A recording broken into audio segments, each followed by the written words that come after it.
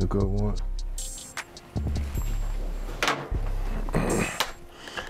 Here we go. Universe, I'm open. Feel me, inspire me. Give me your words.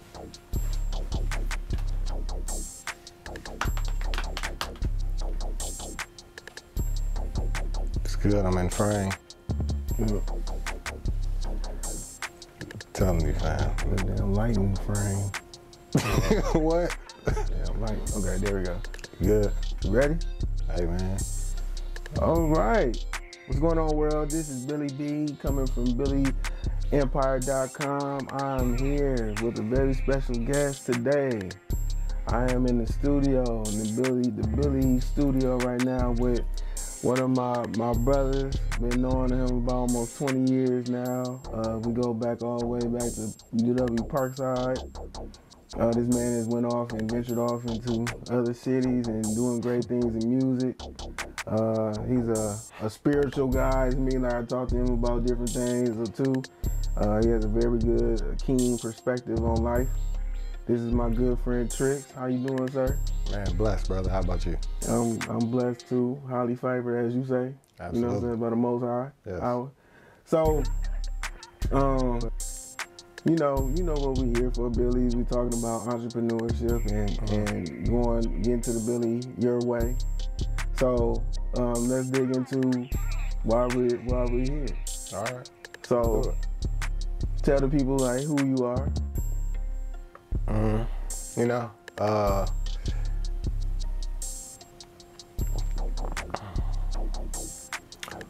I'm Trix, Torian Little, blessed. I am highly favored. I'm a son, brother, father, producer, curator.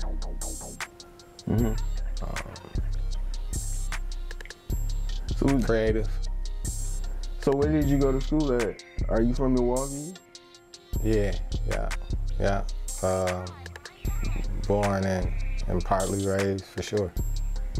Okay, what elementary school did you go to? Went to Garden Homes Lutheran. What middle school you went to? I went to Garden Homes Lutheran from preschool to 8th grade. Okay. Yeah. So when you went to high school? Wisconsin Lutheran. Wisconsin, we all Lutheran. Yeah. Lutheran that thing out. Yeah, man, for real. Very interesting,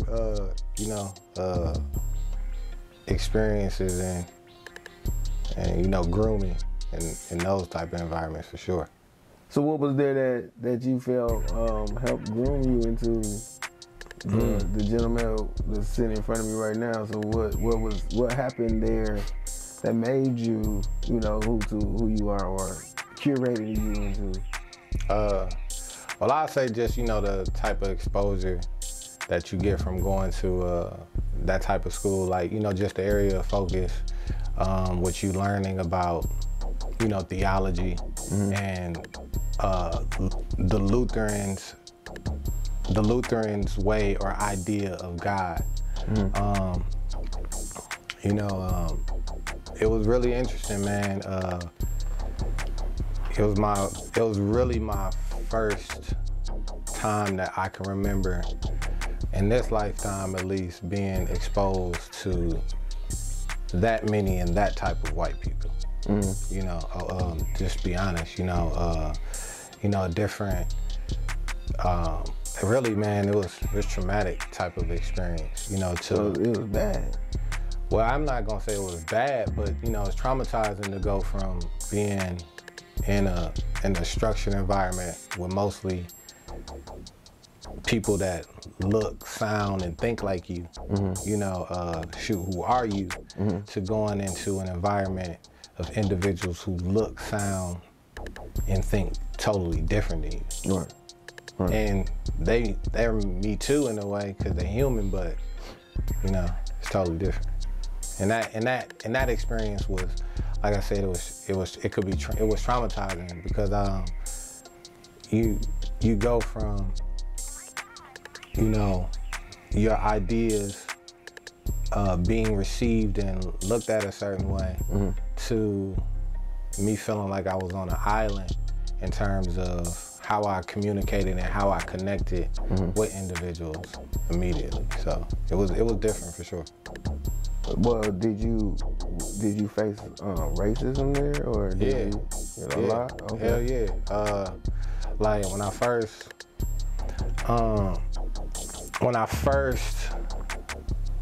got there, I know I can't remember, to be honest, thinking about it that much, but I know that like there were moments that, you know, okay, it was clearly like, oh yeah. So for example, I remember I was in English class and we was reading like Huckleberry Finn or something like that. And I can remember, so I was the only black person in the class for sure. You know what I mean? And when we was reading,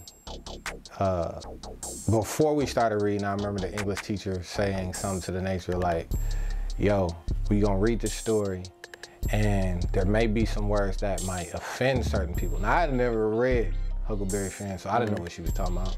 But she was like, you know, it might be words that might offend certain individuals. And when we get to that word, we just gonna skip over it. So, okay, we reading, you know what I'm saying? And I say nigger in it, you know what I'm saying? And so when they got to the word nigger, they stopped, but everybody looked at me. You know what I'm saying? So it was like they didn't say it, but they, you know what I'm saying? They still acknowledged who the nigga was in the room. So I can remember how this was like, hey, he wrote it, so we might as well say this shit. You know what I'm saying? So that was just my perspective. Like, nigga, ain't no need of skipping over it. Y'all still reading it. You looking right at it. So we might as well say it. You know what I'm saying? But, you know, things of that nature. You know, a lot of, you know, if they smelled weed, they just assumed it was on me, and I ain't smoked no weed till I was grown. You know, so, you know, it was things you know, that you really just experienced. Like, I was the first person to come to my school, to the school dance with Dookies on, you know what I'm saying, or Air Force Ones. And I didn't even know I was like breaking the school dress code. Like, if I came, shoot, I seen my cousins and them going to school dances at King and the high schools they was going to, and they was, you know what I'm saying, jeans and tennis shoes, you know, down. So I didn't know these dances were more formal, as they like to call it, or at the time at least. So when I got fitted for the school dance, like, shoot, I came, I know how we come, you know what I'm saying? And I sent the shockwaves to the whole school coming to the dance like that. And like, they wasn't finna let me in and stuff like that. And it was like the music stopped when I came in. And shoot, I was the first person ever, I didn't know, to come to my high school. You know what I'm saying? And gym attire family, as they say it. But gym attire. Hey, after that, you know what I'm saying, that was the next one they you know. Or they enforced the rule? No. Or they actually started letting people, because more people requested that they could, you know, they start asking could they wear tennis shoes too, like white boys and all of that, man. So yeah, it happened with me, fam. Okay. Yeah. Okay. So now people out there, they don't know you as or they probably do know you, or people that just not tuning in. Now they understand that you are a producer. Yeah. And so what made you fall in love with music? What were you listening to? What was the song, or what back in your past that you like, I want to do this forever. Like, I want to make it a career out of making music for people. Well, I always loved music. I'm sure, like,